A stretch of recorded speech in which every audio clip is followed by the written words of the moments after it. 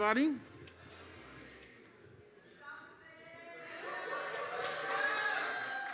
No, you're right, I didn't have a mask on earlier. This mask was to make a point. So we are in that season where we're approaching the time where Somerset fans pray for emotionally, physically, and mentally wounded St. George's fans. And so I live in Shelley Bay, right? I don't know if you guys are seeing this.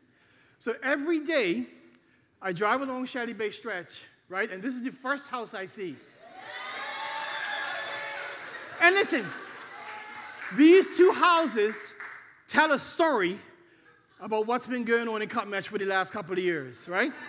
So I come by this house. Now, this morning I came by, and they have more stuff out. Flags in the front.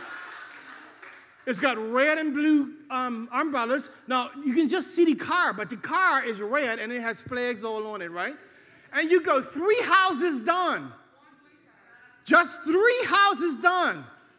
And here's what you see.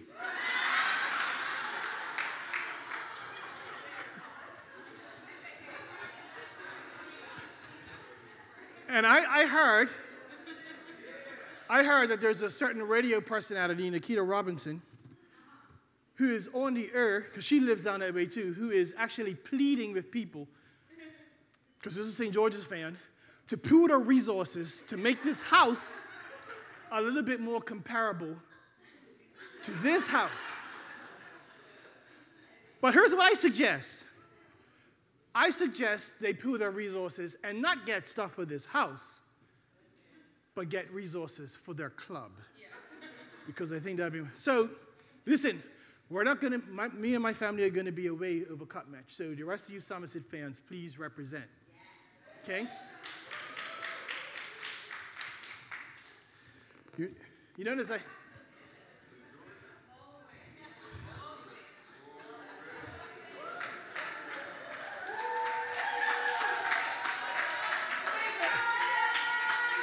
Hey.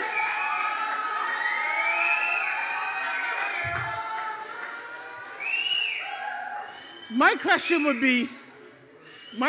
be, when you say St. George's all the way where?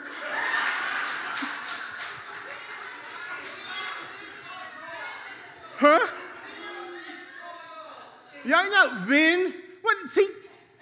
Win, you mean, look, here's what you used to say. I'm St. George's, lose or draw. Don't say the first word, because all right, okay. I'm just playing. I love you all. Let me get that off the screen. Before we start on this topic, which is a huge, huge, huge topic, and probably the most significant topic that we could ever consider. And I'm a little, not worried, but I've never taught kind of like this before. Normally, you know, we're practical. This is just, all we're going to do today is consider the love of God. That's all we're going to do. Understanding that everything has its being because of the love of God. Do you realize everything exists because of the love of God? And the love of God impacts every single thing that we do. Every decision, every interaction, we are influenced or we're not influenced by the love of God. I want you to consider the Job interaction. So Satan is speaking to God, and here's what he says. He says, the only reason Job loves you is not because he loves you, it's because he loves what you do for him. So the whole interaction is whether or not Job understands that God loves him and whether or not he loves God. And so what Satan is trying to do is to prove to God that Job only loves him because of what he hears. He doesn't love you. And every interaction, every decision that we take, the love of God is present. Whether or not we make a decision for God depends on whether or not we know we are loved and whether or not we love him. Every single time we sin, every single time our morality gets up, our obedience, our holiness, our righteousness, all of righteous living, that is, all of that relates to our understanding of whether or not we are loved and whether or not we love him. And here's a question that God challenged me with. Because I don't know about you, but so many times in my Christian experience, I've asked, like there have been times where, I don't know about you, but I have these tangible times where I know God loves me. I don't know, you sit in there and you just contemplating the love of God, and you know for certain he loves you. And it's this feeling that comes over me. It's unbelievable. But then there are other times in my Christian experience where I have questioned God's love for me. And here's the question that God asked me, Eversley, what is it you need to know, or what is it you need to have happen to be consistently convinced that you are loved by me? Now think about that. What is it you need to know? What knowledge do you lack? Or what is it that you need to have happen? What thing don't you have to be consistently convinced that you are loved by me? Do we need our lives to be perfect to realize that we are perfectly loved? The awesome thing about the writers of these songs, most of the songs that we are inspired by, you would think that the writers wrote these things like in awesome times, you know? Like, then we find out like, It Is Well With My Soul was written by a man who just lost his whole family. Well, this song was written by Frederick M. Lehman, and here's when he wrote it. He wrote The Love of God in 1917. He was a businessman who just lost everything in a deal that went wrong. When he wrote the song, he was working packing oranges and lemons to get back on his feet. Let me tell you something about this man. At the lowest point in his life, he encountered the love of God. You know what this tells me about the love of God? We can encounter it and actually know about it no matter where we are. We could be at our lowest point and at our highest point and encounter the love of God. So all of these songs that were written, in our minds, we probably think these guys had to be in a great place with God when they wrote it, or in a great place with their life. But they were in a great place with God, but often they were not in a great place in their life. Written hundreds of years ago and still impacting us today. Psalm 36, verse 7 says this: how priceless is your unfailing love. All through the Bible, the love of God is described priceless, unmeasurable, can't be weighed, it endures forever. There is no human measurement for the love of God. And see, here's our problem. I don't know about you, but all of the things that relate to God are hard for me to wrap my mind around. Whenever I consider that God lives forever and he had no beginning and he has no end, I struggle to wrap my mind around it because we live in space and time. And things are measured for us. And so we have this concept of this love of God that is beyond measure. How do we grasp it? And then what we do is, there's this thing that can't be measured, but we try to measure it based on space and time. So we come to conclusions about God's love based on our experiences and our feelings. You go through something bad, you feel bad, and then you say, God, do you love me? So what I'm doing is I am drawing a conclusion about whether or not God loves me based on my feelings. When I don't know about you, but my feelings are impacted by so many different things. Impacted by, like, I remember one time my feelings being impacted by what somebody else did, which God calls sin. But what I was doing because of the impact of it in my life was going, God, where are you? God, do you love me? So we have feelings and our experiences that are affected by a number of things, and instead of drawing conclusions about God's love based on his truth, we try to measure it. Like we try to get it in this thing that we can understand. Now, what the writers of Scripture do, what God does in his word, And what the writers of that beautiful hymn do is they paint us pictures that cause us to understand something about the enormity of the love of God. And that's what we're going to do. We're going to consider some of the things that the writers of Scripture and even that hymn writer say. So here's Ephesians chapter 3. For this reason. For what reason? Before that, Paul was talking about salvation and the Gentiles and the Jews being reconciled under Christ.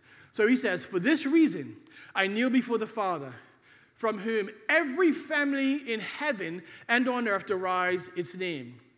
I pray that out of his glorious riches, he may strengthen you with power through his Spirit in your inner being, so that Christ may dwell in your hearts through faith. Now, what we can understand by what we have just read, whatever he is going to talk about next is beyond us. The only way that we can even understand what he's going to talk about next is through the power of the Spirit in our inner being and Christ dwelling in our hearts by faith. We cannot understand it on our own. And oftentimes, that's what we try to do, aside from God, to understand his love. But he says this happens in your inner being through your spirit and also as Christ dwells in your heart. Then he says, and I pray that you, rooted and established in love, may have power together with all the Lord's holy people to grasp, and here's what he wants us to know, how wide, how long, and how high and deep is the love of Christ. And to know this love. So he says, I want you to know this love that surpasses knowledge. So you see what he said? It seems to be two contradictory statements, right? He says, I want you to know this love, but it surpasses any knowledge. So what he's saying is, human knowledge cannot bring you into a full understanding of the love of God. It is impossible. You love each other, but the only way you can even love each other rightly is if you have an understanding of how much God loves you. So he says, it surpasses knowledge. I want to let you know. It is beyond your knowledge. It is beyond your comprehension. But before that, he says, I want you to know this love, right? That you may be filled with the measure of all the fullness of God. So he's saying, listen, one of the most critical things for Christian existence, one of the most critical things for us living lives that glorify God is whether or not we understand that we are loved. Man. And I don't know about you, but there have been times in my life, and this is the issue, where somebody has loved me well, like say my wife has loved me well, but there's a bunch of stuff going on, and I don't feel loved. You know what I mean? So it's not a question as to whether or not the person is loving me well. The question is, I don't feel loved. And this is what happens with us and God. So here comes this man. He lost everything. He's packing oranges and lemons. He has an encounter with the love of God, and he writes this song. And he writes this song, and he wants us to understand something about the love of God. Here's what verse 2 says. Could we with ink the ocean fill, and were the skies of parchment made, where every stalk on earth a quill, and every one a scribe by trade, to write the love of God above would drain the ocean dry, nor could the scroll contain the whole, the stretch from sky to sky. He writes this at one of his lowest points. Here's what he's saying. If we could fill the entire ocean, that's a picture of the Pacific Ocean. If we could fill all of it, not just the Pacific, but every single ocean on earth with ink, go to North Shore and look out and see how much ocean is there. What he is telling us is if we filled all of that with ink, and then the sky became the paper that we wrote on, right? The whole sky, and then every stalk, which is a part of a plant, was a pen or a writing instrument, and then every single person on earth was a scribe. Now, a scribe by trade. Now, this doesn't mean just somebody available to write. This would be like our court, what are they called? Court, them. Right? People that type real fast in court. So if all of us were that by trade, that's what we done. So all the ocean, ink. All the sky, a place to write. Every single plant, a writing implement. And every single person, a qualified writer. He says, to write the love of God above would drain the ocean dry. Every drop of ink would be gone. And we wouldn't be finished. And then he says, and nor could the scroll. I know this is not sky, but we would be searching for another place to write because it would all be full. And then he says, all of that to cause us to get a grasp of the enormity of the love of God. Like you couldn't have enough ink. You couldn't have enough pens. You couldn't have enough paper. And you couldn't have enough people to write it. My word. Like, if we could come to terms with how much we are loved, can I tell you something? Everybody every day would hear something from us about the love of God. Everybody every day. If we understood the love of God for us, we couldn't contain ourselves. People would know that we're loved. They would know. So the question is, what do we need to know? What knowledge do we need to know? What do we have to have in order for us to be in wonder over a God who loves us perfectly and forever? And then in Scripture, simple parables trying to explain something to us about the love of God. Matthew chapter 13, the kingdom of heaven is like a treasure hidden in a field. When a man found it, he hid it again. And then, in his joy, went and sold all he had and bought that field. Such a beautiful picture. But when you read that, you should have some questions. When he found it, why didn't he just take it? Right? I mean, you come across a treasure in a field.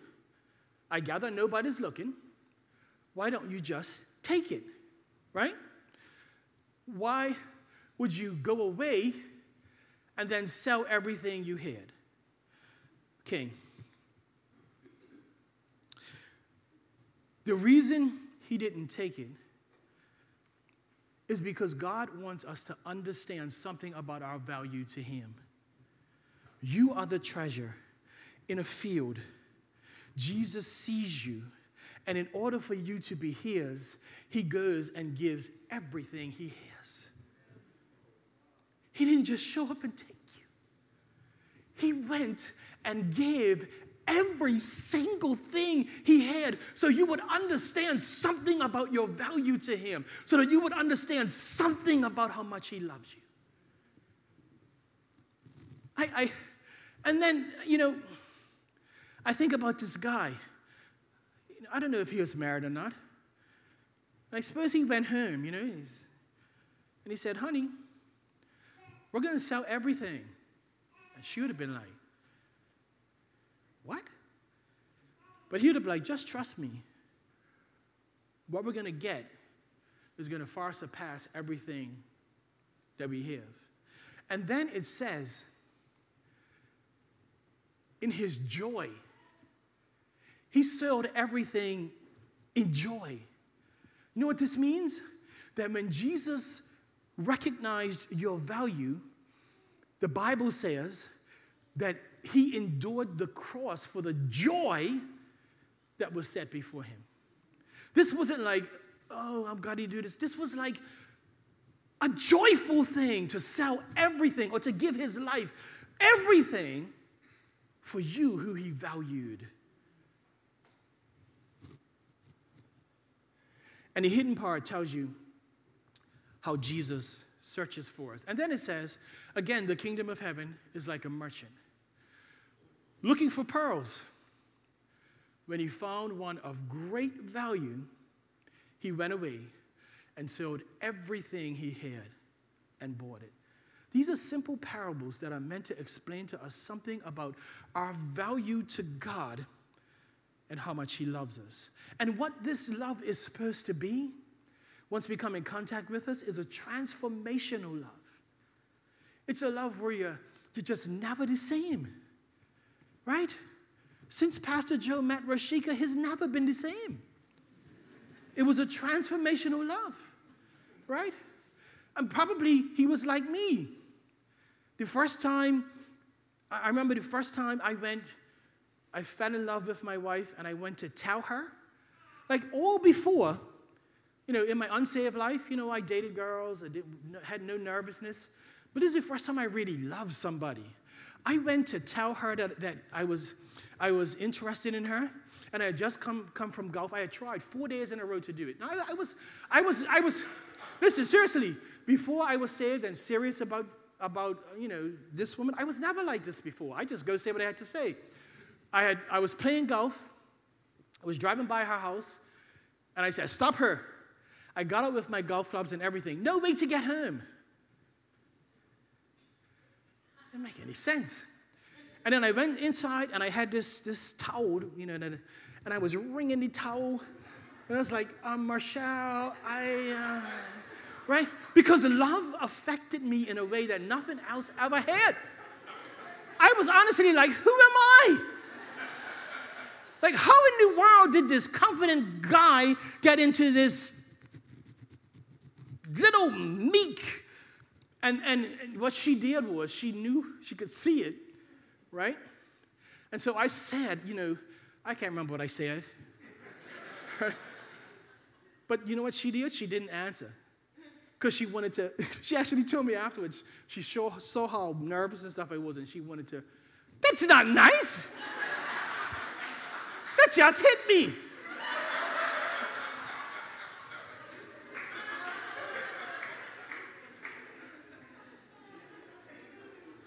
And it seemed like forever, too. I probably ripped that poor towel in half.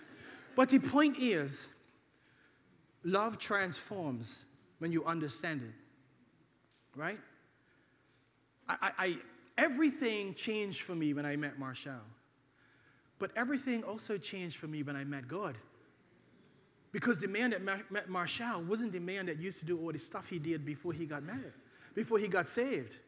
So it's a good thing I met Jesus before I met her, right? Because it's a transformational love. And we have to understand that no matter what we go through, we are perfectly loved. The Bible tells us we're going to go through troubles. Troubles have nothing to do with whether or not God loves us. They have everything to do with we live in a broken world. That's it, right? But because we struggle to understand that somebody could love us perfectly. I mean, sometimes, I don't know about you, but I feel unlovable. And I feel like if I mess up, I feel like, I'm going back to God, kind of like the prodigal son, trying to formulate my words. What is he going to think when I get back there? And finally tell him I'm sorry for what he did. And the story of the prodigal son says, even when we feel unlovable, he sprints towards us in love and embraces us before we can even get out a word. That's how much he loves us.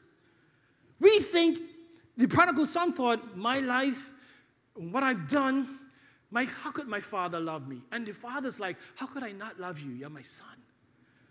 How could I not love you? It's the love of God for us. My goodness, I'm serious, man. I just want to. That's you. And that's where you were. That's you again, the pearl. Now, what does this love of God accomplish for us? The love of God has accomplished for us the forgiveness of our sins, and that's a huge thing. It's such a small phrase, but it's a huge, huge thing, because sin was the thing that kept us from being in right relationship with God, right? Now, here's what the Bible tells us about this thing. It says, in 1 John 1:8-9, if we claim we have no sin, we are only fooling ourselves and not living in the truth. But if we confess our sins to him, he is faithful and just to forgive us of our sins. And then it says he cleanses us from all unrighteousness. So he forgives us our sin, but then every time he does, there is a cleansing that takes place. And cleansing means made completely new, basically as if it didn't happen. Imagine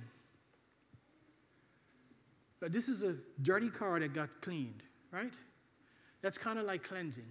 But imagine if every time you clean your car, it didn't just get clean, it got new. Like your car's 20 years old, you clean it, and you have the new car smell and everything back, right? That's what it's like. This is what God's love has accomplished for us, right? What does God say about his forgiveness? Now, in Scripture, God spends time painting pictures for us to understand how great this forgiveness is. Listen to this picture. It says, in Psalms 103, he does not treat us as our sins deserve or repay us according to our iniquities. Praise God for that. And here's the thing.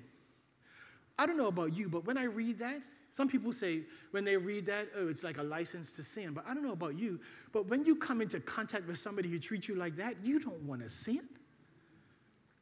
Then he says this, for as high as the heavens are above the earth, so great is the love, so great is his love for those who fear him. As far as the east is from the west, so far has he removed our transgressions from us. So there are all of these pictures in Scripture which cause us to understand how he forgives our sin. And we've talked about this east is from the west one a lot, right? The time I was flying on the flight and we flew north to south. I get to the top of the earth. There's a directional thing, north, then it's south. And it hit me that if you fly west, you always fly west. East and west never come together anywhere on the globe. North and south come together on the top and the bottom. East and west never. And that says he's removed our sins as far as the east is from the west. But even before he tells us how he deals with our sin, he gives us something to describe his love. And here's what he says. The sun is 93 million miles away from us, right? To the edge of the known universe. The known universe is 14.2, whatever that word is, which is 46.5 billion light years. I don't even know what a light year is, but I know it's a long time. 46.5. So here's what God says. Peter, as high as the heavens are above the earth, that's the size of my love for you. And here's the problem with the universe. This is to the edge of the known universe. We ain't got to the end yet, right? And then after that, he says, I remove your sins from you. Now, in other places of Scripture, stand up for me, please. Can you stand up for me for 1 second? Take your hand. Put it in the small of your back, right? Now what I want you to do, I hope nobody can do this. I hope there ain't no flexible people in here. Now what I want you to do is to look at your hand.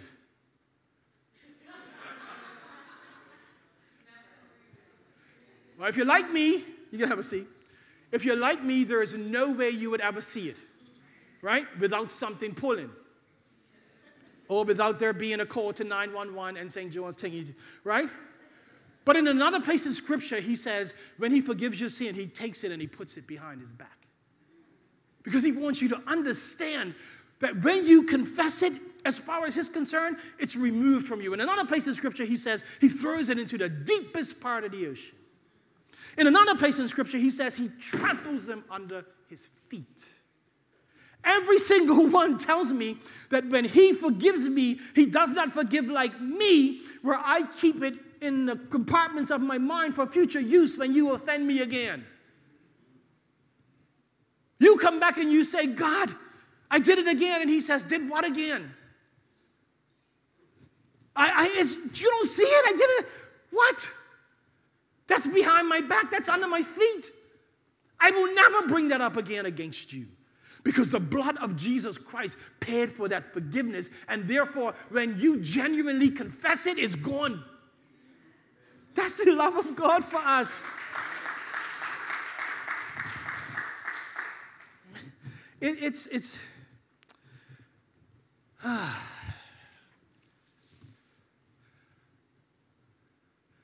And then he says in Ephesians chapter 1, this is how God deals out his love, okay?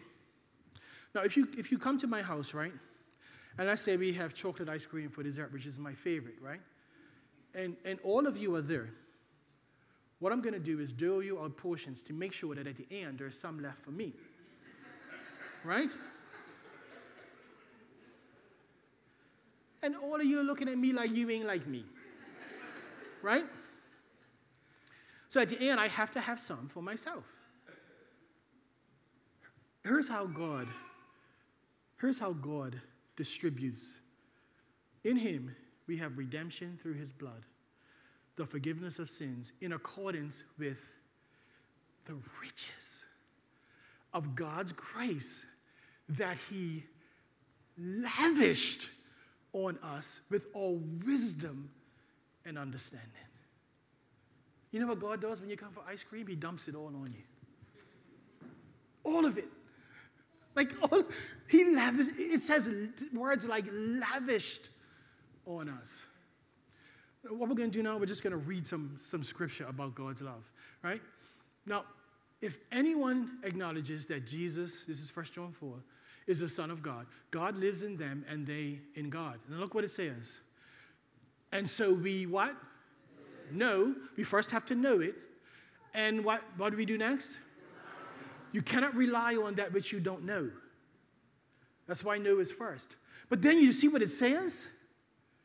We have to rely on the love of God for us. There is a reliance that we have to have on the love of God. And that is why the enemy shows up to try to convince you that he doesn't love you. Because if he can convince you that he doesn't love you, how can you possibly rely on his love? And if you can't rely on his love, how can you live righteously? If you can't rely on his love, how can you run away from sin? If you can't rely on his love, how can you live holy? It's his love that we rely on. This is how God works. You know why? Because love, not punishment, not law, is what God knew would motivate. Punishment and law don't motivate, you know. Punishment and law motivates you not to do it when the person who punishes you is there. Love motivates you to do it when the person's not there. And the story that I always tell of this is when I was, this is BC, okay? So don't go around telling people I did this after I got saved. No, I mean, I've done some things after I got saved, but, so I guess I got saved at 25. So in high school, during, the days where I smoked, that's, you know what I mean. So I go home one day, right? And I have some of it in my blazer pocket. My grandmother takes it out. She finds it when she's ironing my blazer. You're not supposed to iron a blazer. Now, in my house, my grandmother was love. Honestly, she was the most loving, gracious person I've ever met. And my mom was loving, but she was the law. I've told you this before. My mom hit me with everything in the house except for the fridge because she couldn't pick it up. Right? But whenever she would hit me, if she wasn't there, I would do it again. My grandmother brought me in the room, put the stuff on the ironing board, and cried. I never did it again. Because Titus chapter 2 said it's the grace of God that teaches you to say no, not the law. You know how all you people are with law. When your mom said, don't touch that, you went and touched it when she weren't looking. Come on. All of us know this. The only time I speed is when I come next to one of those stupid things that tell me how fast I'm going. The one by Whitney. I come down the hill by Whitney, and I'm like, here it comes. I want a big number. Right? Because what Paul says, Paul actually says this, the law causes the sinful man to rise. Right? But grace teaches you to say no. So it says, why do I tell you a lot about my... Anyway.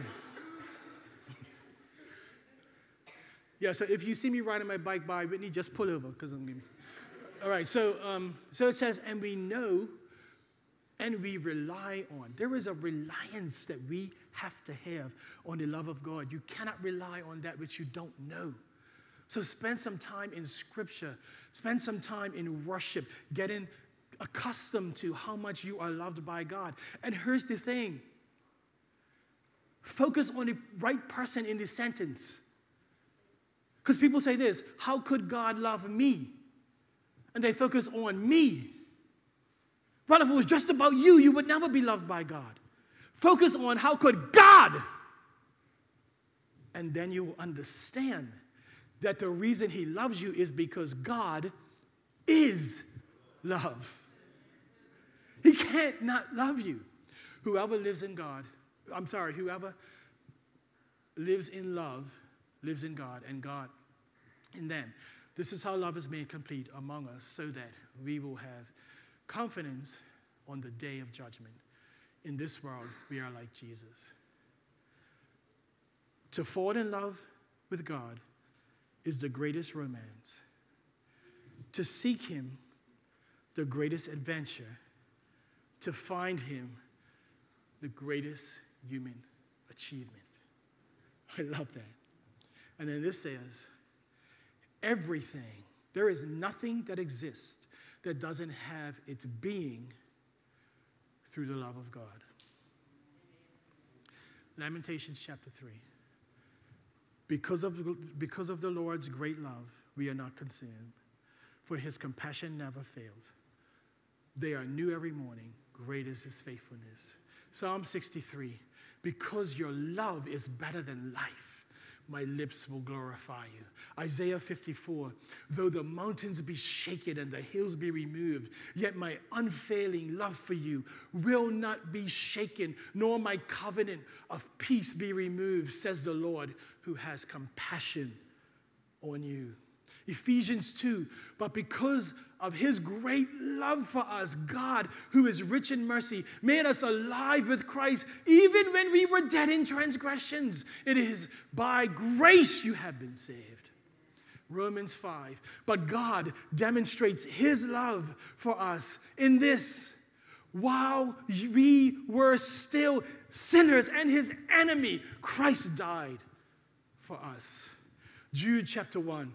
But you, dear friends, and this is what I've been doing. I've been just reading Scripture and meditating on what it has to say on the love of God. By you, dear friends, by building yourselves up in your most holy faith and praying in the Holy Spirit, listen to what it says. Keep yourselves in God's love.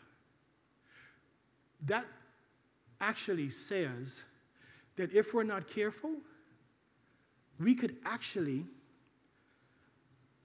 stop really believing that God loves us, but still go on living. It's an active thing. Keeping yourself in God's love means do things to keep yourself in God's love as you wait for the mercy of the Lord Jesus Christ to bring you to eternal life. Psalm 107.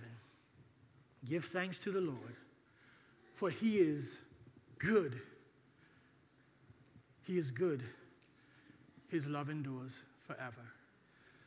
If, like me, you struggle sometimes with understanding that you are perfectly loved by God because of the things that you go through, because of how you feel, then just stand now so I can pray for you. I'm standing because it's something I struggle with. Yeah.